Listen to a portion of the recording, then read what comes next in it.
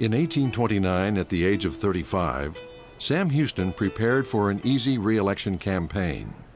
As the popular governor of Tennessee and protege to President Andrew Jackson, Houston stood at the threshold of becoming the next United States president. Driven by an ambition to be anything but ordinary, Houston arrived at this pivotal moment with as much calculation as luck. Sam Houston formed his own image, and very deliberately.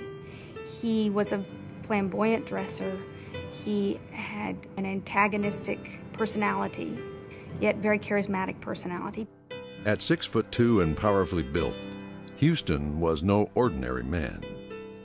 He was a spectacular person, physically, a spectacular personality, and he knew it, and he played on it, and he used it.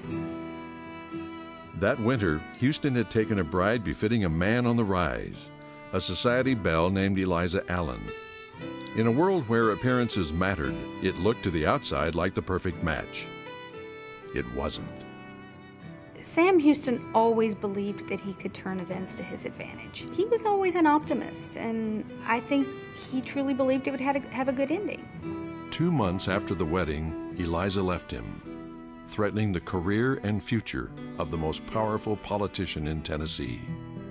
You can't imagine a much worse personal disaster than the one that befell him between 1829 and 1832. To be socially ruined was to be politically ruined. And it was, as one fellow said, what a fall for a major general and a congressman and a governor. You know, how can someone go from so high to so low so fast?